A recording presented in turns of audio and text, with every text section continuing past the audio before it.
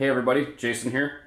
Excited, bringing you a unboxing video of a new knife I picked up, a Buck Selkirk 863.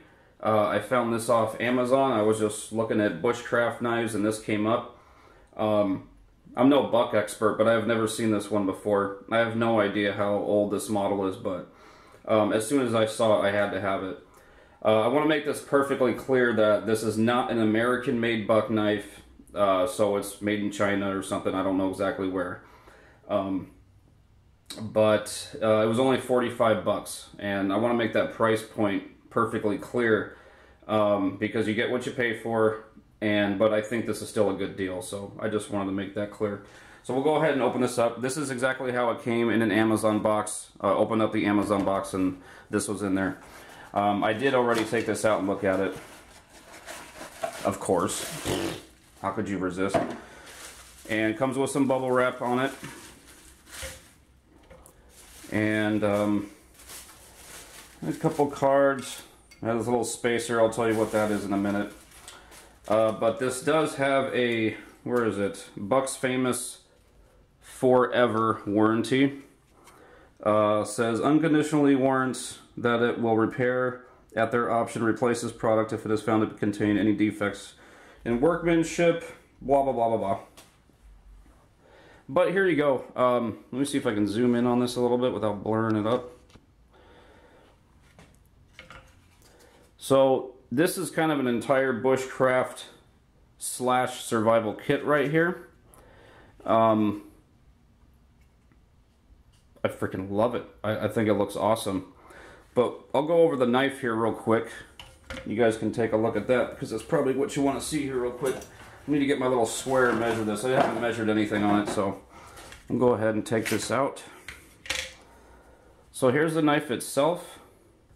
Okay, so real quick, some specs on the knife. It's about 9.5 inches, 4.5 to 4 3/4 inch blade. It is 1/8 inch thick, the tang. And one thing which is nice is the entire blade tapers down really slowly to a point which is really good for flexibility. It has a full flat grind on the whole blade with a small secondary bevel which is razor sharp.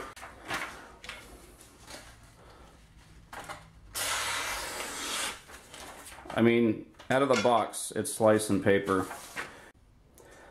From what I researched, this is 420 high carbon steel. Now, I don't want to get 1,000 comments from you guys trying to, oh, that's soft stainless steel, or that's not real. Yes, there is a such thing as 420 high carbon steel. It is 420 stainless steel that has some carbon content in it. I did some research on that. That is a real steel.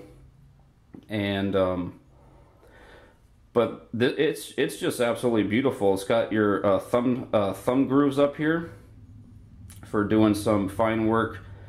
Micarta scales, removable. Has some Chicago screws, I guess you would say. Takes a Allen wrench. Sorry, that was my phone. I love the fact that it has the guard in the pommel of steel like that. That's one of the reasons I got it. But I mean, it is absolutely amazingly comfortable in the hand. I mean, it's got a nice grip on it. Now, one of the videos I watched the actual Buck video on Amazon, and this little choil right here they made for striking the ferro rod. I don't know how well that would work. I would almost use this thumb area first before I use that dumb little choil area to strike the ferro rod. In the video it worked, but you definitely don't want to be going down like this on your knife because you could strike your cutting edge on rocks and whatnot. So, you know, Buck says use this area right here to strike the ferro rod. I do not recommend that at all. Also, in one video somebody said that this knife was too heavy. If you think this knife is too heavy, you should not be using the knife. I mean, that's just ridiculous. The knives I make are heavier than this, because I usually use 1095 carbon steel. This is 420. This knife is actually a lot lighter than the ones that I make personally. I mean, if you think this is too heavy, you got issues. But that's the knife right there. I think it's beautiful. That design on the pommel right there for bashing stuff, your enemy's skulls. Well, don't do that. In this video, I'm not going to be doing a field test. Just don't have time today. I don't know when I'll be able to do it, but I just wanted to give it a visual review. Now for the sheath right here, I mean, you know what? This is obviously not Kydex. This is all plastic, but it's a Kydex replica and Tech-Lock replica. And you've got all kinds of adjustments on here. All these Chicago screws are metal. The ferro rod has this little locking mechanism, which I gotta take that off. And this ferro rod is a little thin. It's not a 5/16. I would say this is... It's just about a 1/4 inch thick ferro rod. And this whistle is kind of stupid, actually. I would consider that more of a dog whistle. So if you're lost and you blow this thing, you better hope the search party has some dogs. And you better hope you don't accidentally call some wolves. But, I mean, I don't really care about the whole whistle aspect. But the ferro rod will work. And the sheath, there are a few adjustments. You can turn this to make it a scout carry. I believe you could do it on either side. I believe you could flip everything around to either do a left hand or right hand scout carry or just vertical carry. And the one thing I noticed about this, right in here, you've got a small little spacer where you can tighten this Chicago screw and you can tighten the entire retention on the knife going in and out, which is really, really nice. Over time, if you use it a lot, you are going to wear down some of this plastic, and all you have to do is tighten this and keep your retention really tight.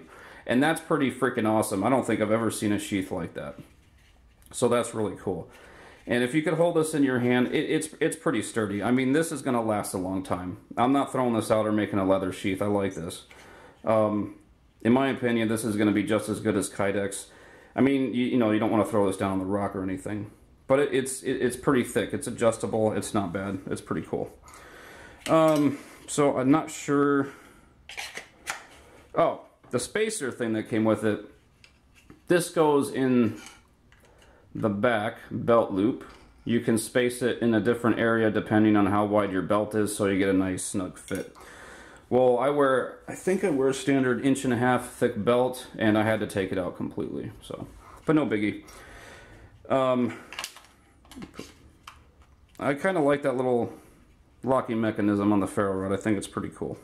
So, in closing, guys, I've seen a lot of mixed reviews about this, and I just want to say, you guys know, those of you who know me know that I make knives.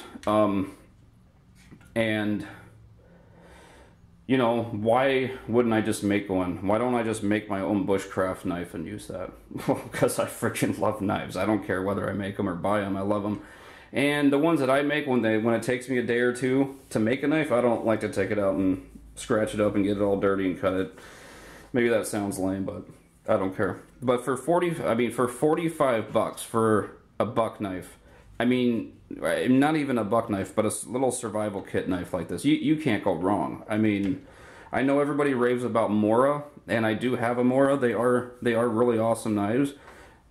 I mean, this would probably be the next in line, and you get the whole system right here.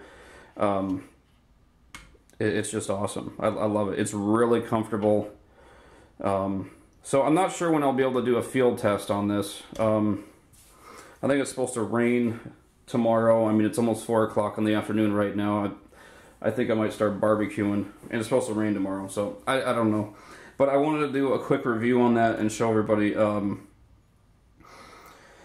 you know, how long is this going to last? Who knows? I don't know. I haven't put it through the ringer yet. There's not too many videos on YouTube about this knife. I think I tried to watch just every review on YouTube about this knife so far. And a lot of the things that were said in the review are mistaken. It does not have a hollow grind. It is not your standard 420 stainless steel. It is 420 high carbon steel. It is not heavy. It is very comfortable. And I think, I mean, for $45, how can you go wrong? Now, if you were to spend 250 bucks, like maybe on a tops knife or someone making you, having a handmade knife, obviously you would want something better than this. You would want real Kydex, a real Tek-Lok. You would want better steel than, but for 45 bucks, like I said in the beginning, we're going off the price point. You can't beat that. Okay, I think I covered everything. I think I'm done. That's the review. And for lifetime warranty too. I mean, what are you gonna do? If you guys have any questions, comments, please leave them in the comments section. I will try to answer what I can. Feel free to watch other videos on this. There's a few other guys doing field tests. I haven't gotten around to it. I will try to, but that's it. Thanks for watching, guys. Last thing, if you want one, they got these on Amazon, around 45 bucks. I paid $3.99 for extra for 1-day shipping so I could get it the next day because I was excited.